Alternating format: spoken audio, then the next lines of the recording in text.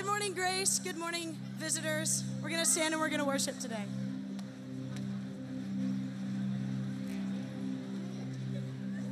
There's honey in the rock, water in the stone, manna on the ground, no matter where I go. I don't need to worry now that I know everything I need you've got. There's honey in the rock.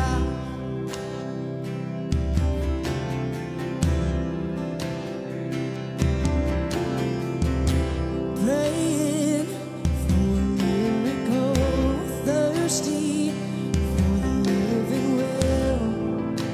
Only you can satisfy. Sweetness of the mercy seed, now I've tasted. It's hard to see. And you can satisfy.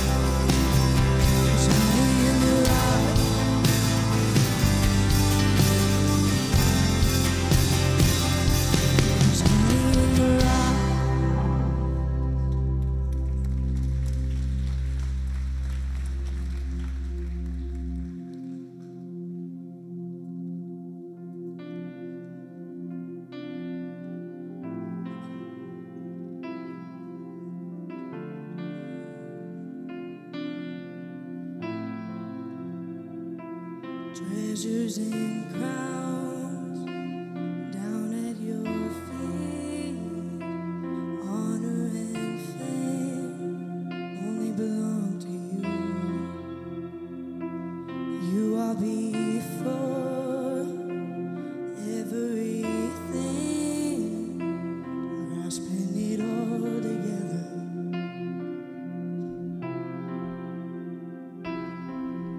One just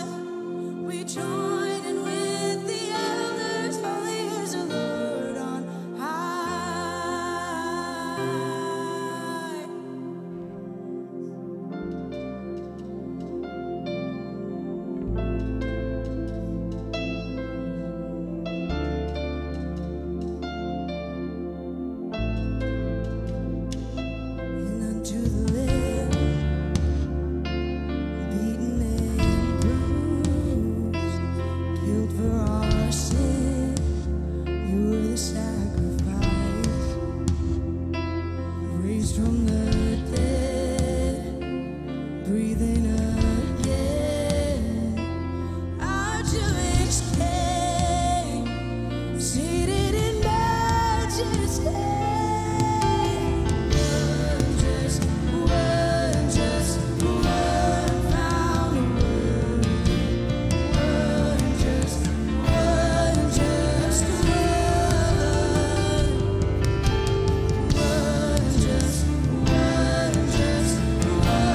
Found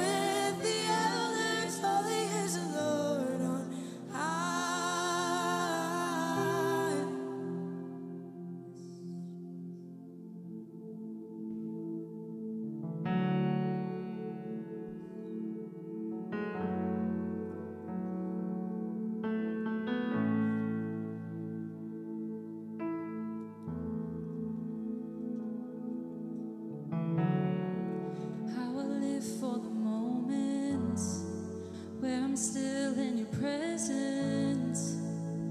All noise dies down. Lord, speak to me now. You have all my attention. I will linger and listen. I can't miss a thing. Lord, I know my heart wants more of you. My heart wants something new, so I surrender all. All I want is to live within your love, the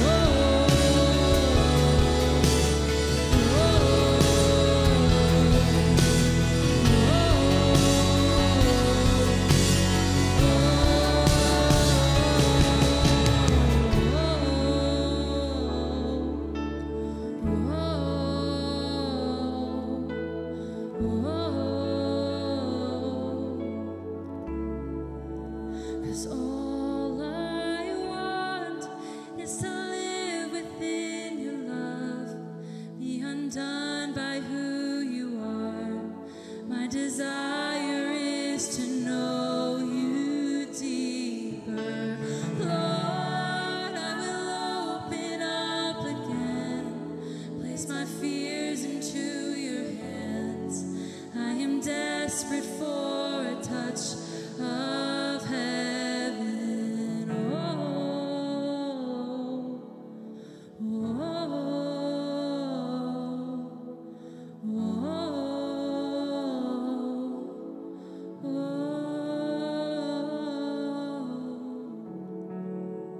Lord, that is our prayer today, that we would trust you in everything that we have, place our fears into your hands.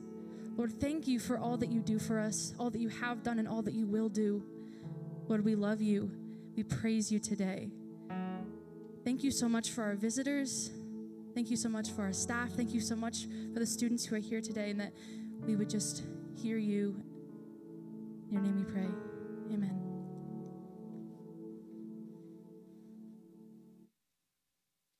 Well, good morning, Grace College. We have guests today. Can we muster up just a little bit more energy? Good morning, Grace College. Yes, I promise. We usually have a lot more energy than that. Good morning. My name is Nathan. I serve as the Vice President of Advancement here at Grace College and Seminary. We have a Lancer Day. How many guests do we have here today? If you don't mind raising your hand. Extroverts are raising their hand. Introverts are slinking down. Great. We are so grateful that you all are here with us today. Honestly, I was telling Brent beforehand, I'm so grateful that we get to bring guests to chapel because here at Grace College, we say that we are a Christ-centered institution. And we don't just say that, but we mean it. And chapel is one of the tangible ways that we get to live out our calling that the Lord has given us to know Christ and to make him known. So thank you that you are here with us today. Now, I have the privilege of introducing our chapel speaker today, Daniel Renner. Last year, I was traveling in Ohio, meeting with alumni and friends of our institution, and I got to sit down and have coffee with Daniel. And I did not know him before having coffee, and I left feeling like I had gained a really good friend. And as someone who previously had pastored, I loved sitting down with him and talking and saying, man, tell me about your call to ministry. Tell me about your philosophy of preaching and teaching. Talk to me about discipleship.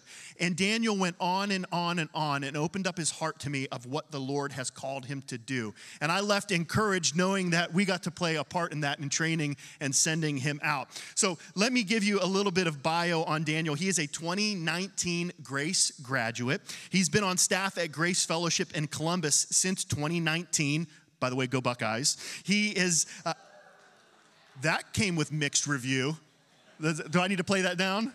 Oh, sorry, go Buckeyes. Anyway, so he has been on the teaching team since 2022. Daniel leads the Commons, the young adult ministry at Grace Fellowship. And I want to say this, if I lived near Columbus, and I guess I was still considered a young adult at that point, if I lived there, I'd want Daniel to be my pastor. The man has a heart for Jesus, and I'm excited for you to hear him today as he preaches from John 6. But most importantly, Daniel is married to Nina, and they have a 2-year-old son named Abe. How cute is that? Abe. That's awesome. Grace, let's give him a welcome. Thank you, Dr. Harris. I appreciate that. Thank you. Well, good morning, Grace. How are you? Yeah, good. Normally, I make my church say that twice because the first good morning is normally not that good, but you guys did okay. I want to say just thank you to you guys here. Thank you to Dr. Harris. Thank you to Dr. Flame for allowing me this opportunity. And thank you to Brent for reaching out and just asking me to come share this with you this morning. Now, Brent told me I had freedom to talk about whatever I want. So I've got a 30-minute presentation this morning on how Winona Lake needs to catch up with the times and get a Chipotle somewhere within campus. It's about time. It's about time. Too many trips for me when I was in school driving to Fort Wayne just to get a burrito. But no, in all seriousness, what I'm sharing today is to be honest with you, something that God has really been working in my heart on over the last couple months. What I want to share with you right now is something that if I could go back to my time at Grace College and sit down and share a meal with the past version of me, this is what I would share with me.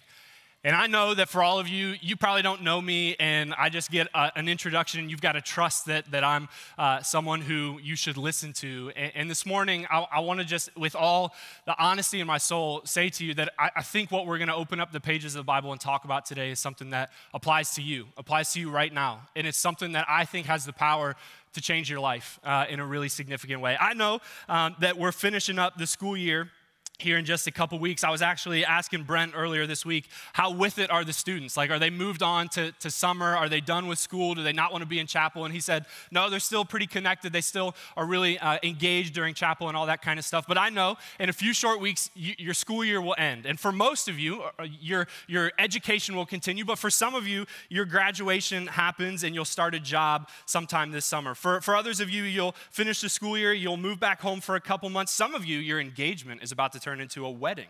Some of you, you're going to do an internship, you're going to start a new job. Some of you will move back home and live in your parents' basement and do nothing all summer long. But all of us, here's the deal.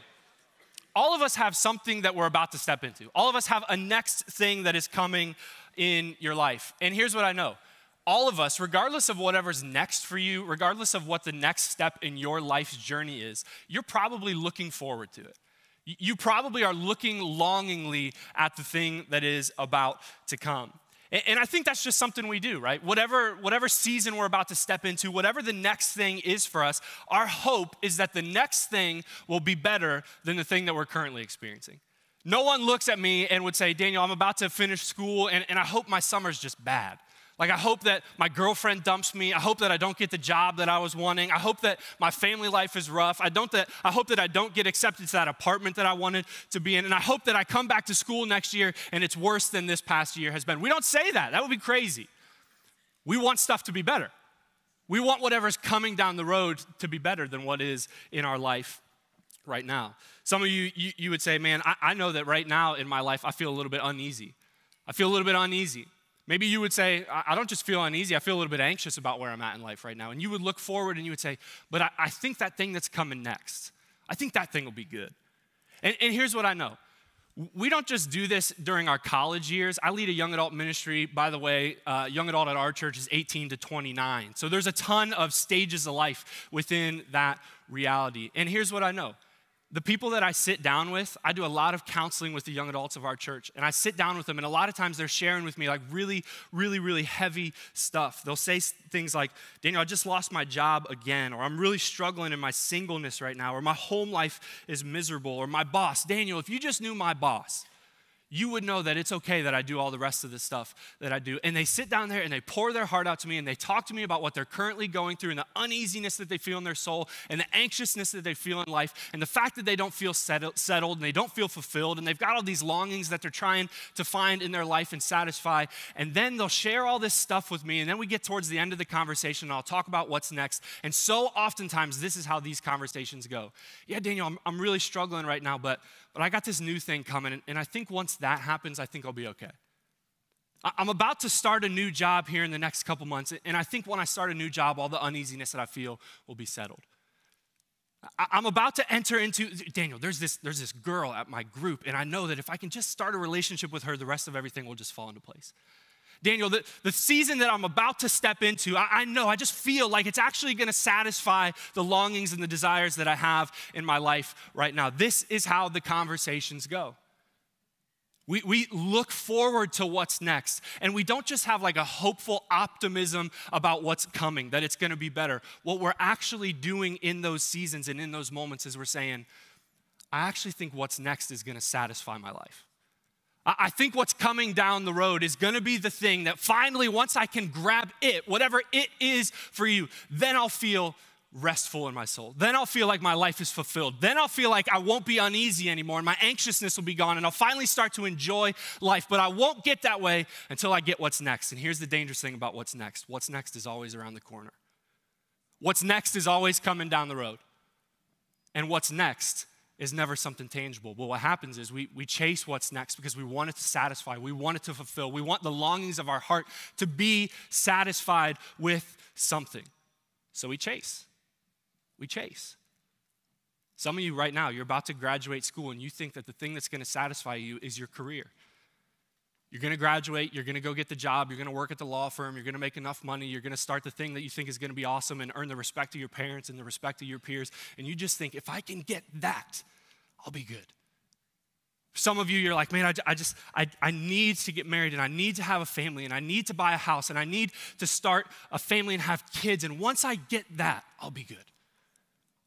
Once I get whatever it is for me in my life, I'll be at ease. life will be okay. And come on, you don't have to be a rocket scientist to see what's on the other end of that. We're surrounded by people every day who are chasing and chasing and chasing fulfillment and satisfaction and longings and desires, trying to fill their life with whatever's coming next down the road. And here's what you know and here's what I know. It doesn't work. It doesn't work. And the question I think we have to wrestle with at different points in our life is that really all that life is? Chasing what's next, trying to satisfy the longings and desires that we have with whatever's coming down the road. I think there's a better way, Grace.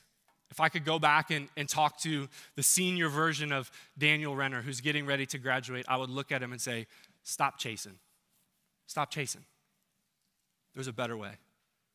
So I want to go to a passage of scripture that, to be honest, has been really impactful for me in my life, really impactful, especially in the last couple of years. And it's John chapter 6. So if you have your Bible, you can go to John chapter 6. If not, the verses will be up on the screen. John chapter 6, we'll start in verse 25, but I'll give you a little bit of context.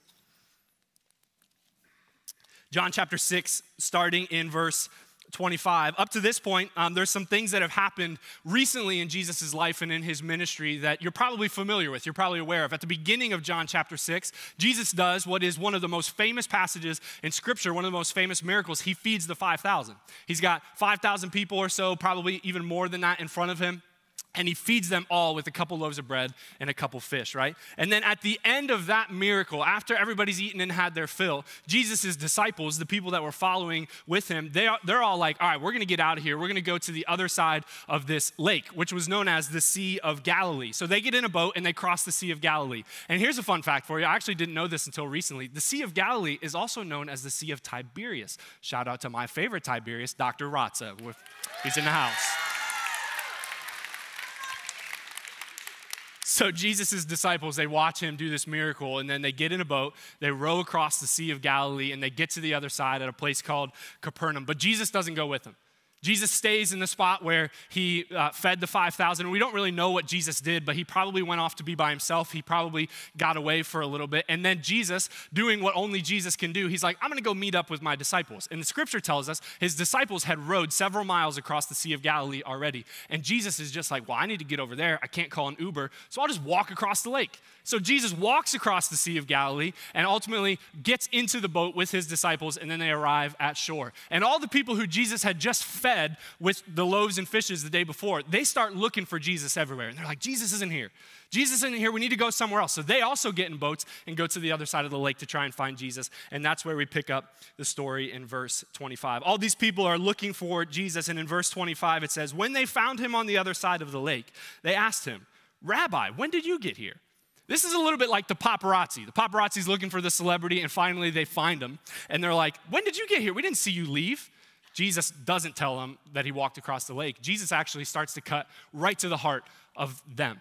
And he actually gets serious with them right away. Jesus, when did you get here? And then in verse 26, Jesus answered, very truly I tell you, you're looking for me not because you saw the signs that I performed, but because you ate the loaves and you had your fill.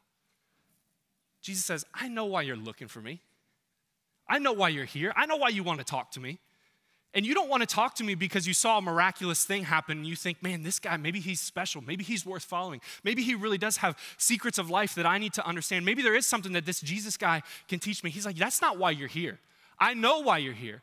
You're here because yesterday I satisfied the longing that you had in your stomach with real food. And you come back to me and you look at me and you say, Jesus, I'm here because I think you can offer me a free meal. I think you got a little bit more of that bread and that fish, and I'm here for that. He cuts straight to the heart of why they're trying to find him, why they're trying to get a hold of Jesus. He says, you're not here because you love me. You're not here because you believe in me. You're here because you have a momentary longing in your stomach for food, and you think I can offer it to you. And so the passage goes on. Very truly, I tell you, you're not looking for me because you saw the signs I performed, but because you ate the loaves and you had your fill. And then in verse 27, Jesus says, don't work for food that spoils. Don't work for food that spoils. He says, you're chasing me down. You got in a boat. You rowed miles across the sea. You are working so hard for me to just give you a loaf of bread. And what good would a loaf of bread be for you? It would satisfy your lunchtime, but then you'd be hungry at dinner. He says, don't work for stuff in your life that is only going to satisfy you for a moment. He goes on and he says this in verse 29, or excuse me, at the end of verse 27. Don't work for food that spoils, but for food that endures to eternal life, which the Son of Man will give you. For on him, God the Father has placed his seal of approval. He says, you are looking for me. You are working so hard because you have a momentary longing in your life that you think I can satisfy. And then Jesus looks back and he says, stop trying to just satisfy the longings in your life with momentary things that you think will bring fulfillment and satisfaction. He says, try to search in your life for the things that will bring you lasting fulfillment. Fulfillment that will last not just for a moment, not just for lunch, not just for dinner, but into the next day and into the next season. Things that will last when things are good and when things are not good. And then Jesus says those famous words. He says, and that's what I'm here to bring you. The Son of Man is here to bring you life that endures through eternal life. He says, that's what I have and that's what I can give you. And then in verse 28, they asked him, what must we do to do the work that God requires? Jesus, you've got this stuff. You can offer eternal life. You can offer longings that don't ever fade away. Jesus said, if you want that, the work of God is this, to believe in the one that he has sent. Jesus says, if you want lasting fulfillment, if you want satisfaction that's more than just a momentary satisfaction of whatever you're feeling in your stomach that day, I can offer it to you. And the way that you get it is by believing in me. And now the people would have looked at him and said, believing in you? Who are you? We don't know you other than what you did for us the other day. Who are you and why should we believe in you? And so in verse 30 they said, so they asked him, what sign then will you give that we may see it and believe you? What will you do? Verse 31, our ancestors ate the manna in the wilderness. As it is written, he gave them bread from heaven to eat. They're calling back to something that honestly we just sang about in the first song that we sang tonight. The idea that the Israelite people, when they were following Moses into the wilderness, God delivered manna to them to eat. And manna is one of those weird things that we don't actually know what it is. In fact, manna translated into English literally means what is it? But they knew that it was food. They knew it was food. It was good for them to eat. And not only did they know it was good for them to eat, they took it as a sign that they were supposed to be following Moses. They thought it was Moses who was the one who actually had bread rain down from heaven or manna rain down from heaven. And they said, okay, well, because Moses has done this, we should probably follow him. And Jesus corrects them very quickly. He says in verse 32, Jesus said to them, very truly I tell you, it was not Moses who gave you the bread from heaven. It was my Father who gives you true bread from heaven. For the bread of God is bread that comes down from heaven and gives life to the world. Jesus says it wasn't Moses who fed them. You got it twisted. It was God. God came in and said, I'll give you what you need for today. I'll satisfy your longings and desires today. And then he says, but there's real bread. There's real bread that brings lasting satisfaction, and it comes from God. And again, if someone was sitting in front of you offering you lasting satisfaction that would never fade, you would probably look back and say, I want some of that. In verse 34, the people respond. They said, sir, always give us this bread. Insert get this bread joke right here. We're chasing the bread today. They were chasing the bread back then. They said, if Jesus has something that's going to offer satisfaction for me, offers lasting fulfillment in my life, then I want that. Jesus, please give it to me. Jesus, give us this bread that you're talking about. Then verse 35, Jesus declares, I am the bread of life. I am the bread of life. And then, come on, get this, Grace. Whoever comes to me will never go hungry, and whoever believes in me will never thirst. Jesus says, I get it. I get it. You want fulfillment. I get it. You want satisfaction. I put that desire in your heart long ago when I formed you, but you're chasing stuff that spoils, and I have come to give you fulfillment that lasts. And if you believe in me and find your satisfaction in me, you will never hunger or thirst again. And you can imagine the people who hear that's a big deal. That's a big deal. Jesus, you're saying that ultimate satisfaction in life is found in nothing else but you? What a bold claim. Jesus, you're saying that my job, and even the fact that I love my job and I enjoy the people that I get to work with, it will never satisfy me in my life? It will never bring lasting fulfillment in my life. And Jesus looks and he says, yes. The only thing that brings lasting satisfaction is me, according to Jesus. And so obviously the people don't love that. They like the stuff that they do. They like the life that they live. And Jesus says, you can chase all that stuff, but it's not going to bring satisfaction. And ultimately, the people that are all around him, they leave. In fact, it says that someone speaks up and says, this is a hard teaching. Who can understand it? Who can believe it? They think it's so difficult that they just walk away from Jesus altogether until Jesus is just left with a handful of people standing in front of him. And I'm going to skip some parts of the passage, and then we get to verse 66. And in verse 66, this is what the story tells us.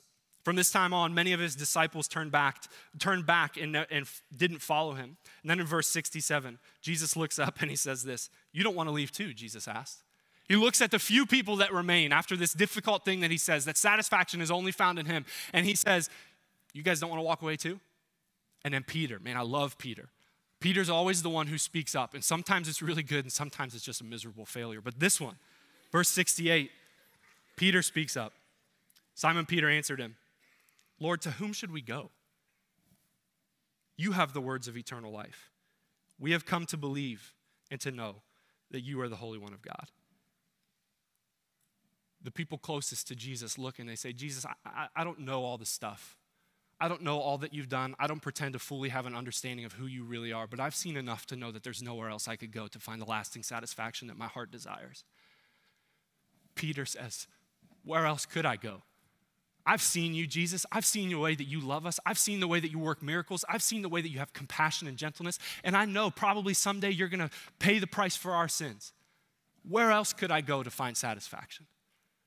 This whole passage of scripture, if I had to summarize it for you, this is how I would say it. Now, I'll tell you, at my church, we like to take notes. And we like to take notes because we don't think it's enough to just listen. We actually think we should apply stuff to our life. And so I got a couple notes for you. If I had to summarize this passage of scripture, this is what I would say.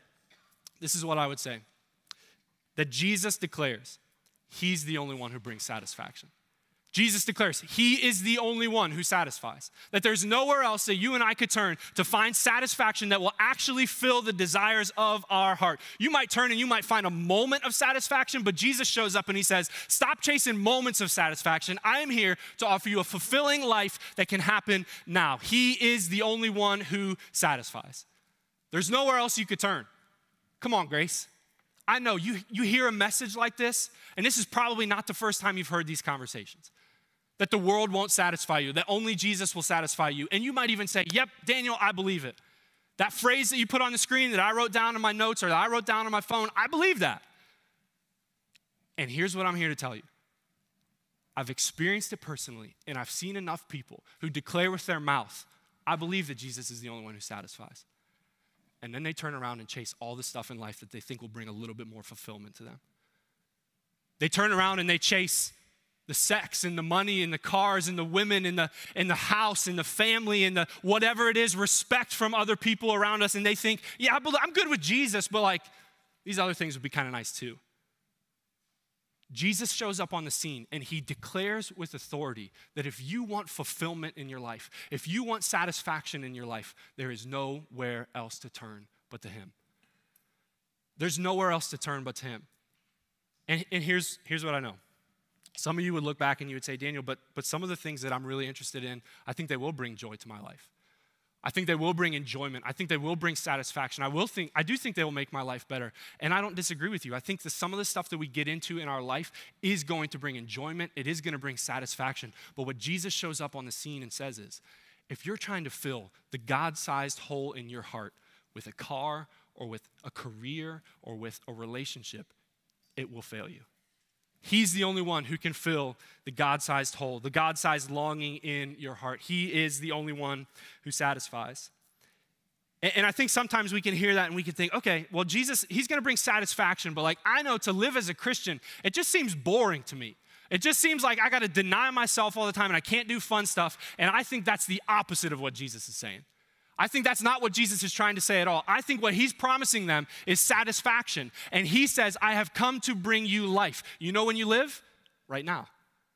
And so if Jesus is promising you satisfaction, I don't think it's some long off satisfaction that you have to deny yourself from all the stuff of the world until one day Jesus will bring fulfillment and joy to your life. I think the satisfaction that Jesus offers isn't just satisfaction for someday. I think it's satisfaction for today. In fact, that's the second note I want to talk about. Jesus promises satisfaction, and it's not just satisfaction someday. He says, I have come to give you life, and I have come to give you life today.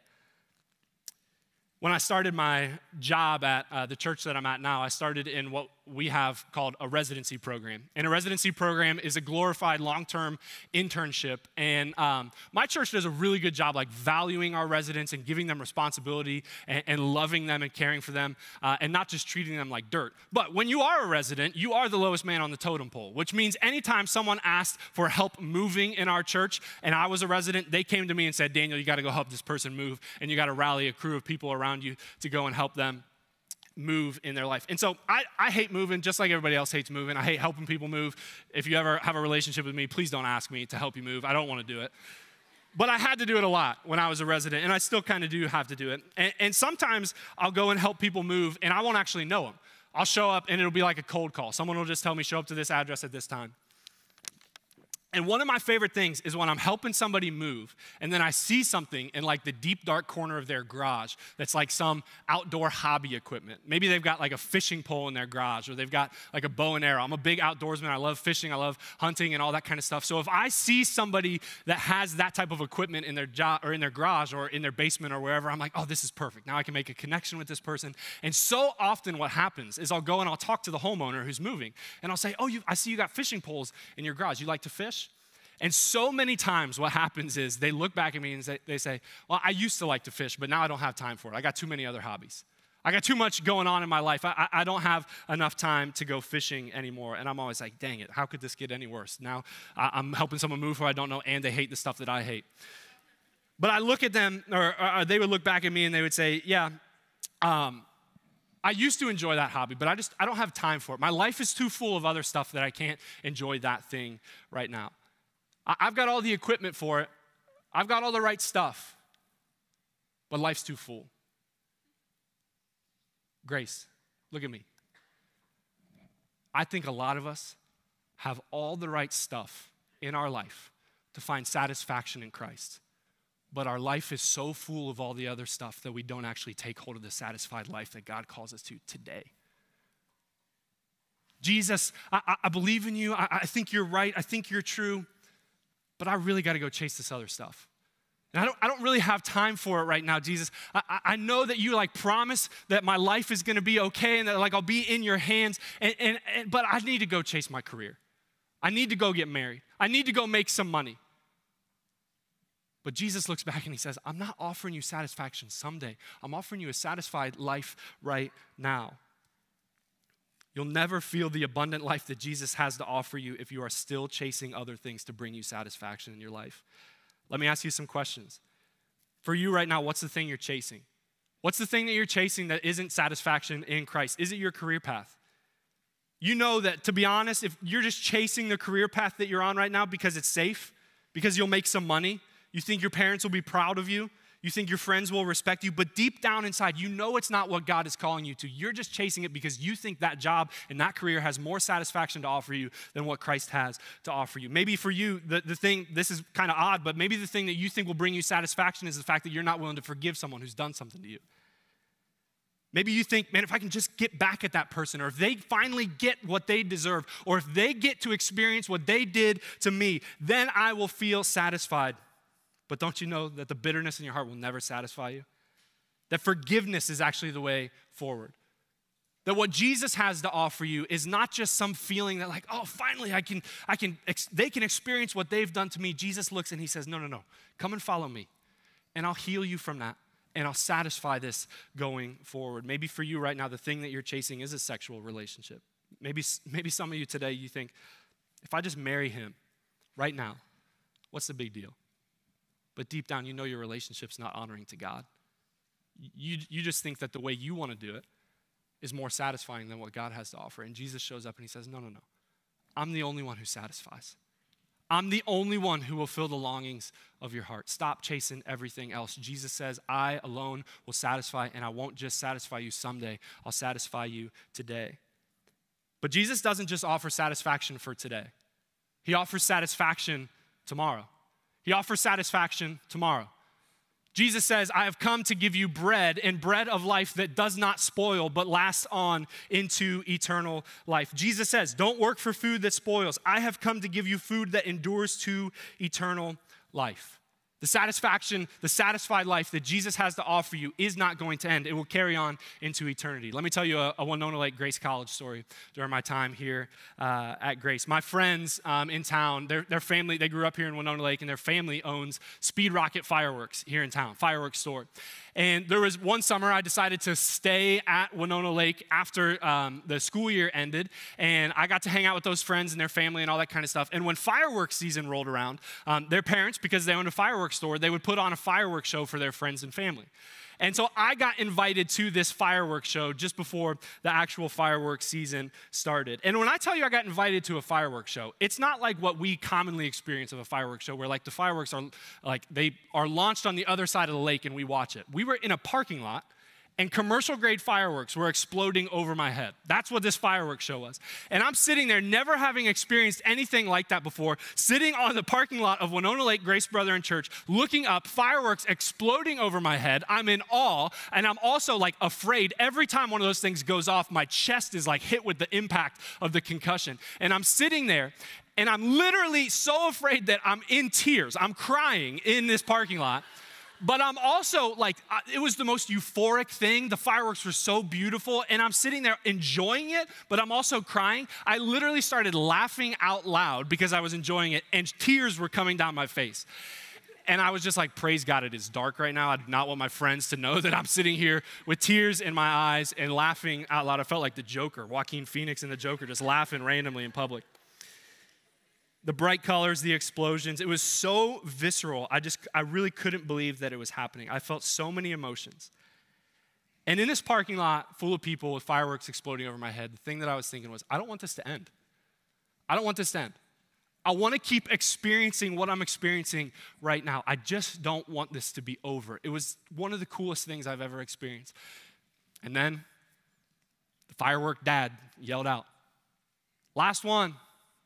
And I watched the last firework go up in the sky and explode, and the show was over.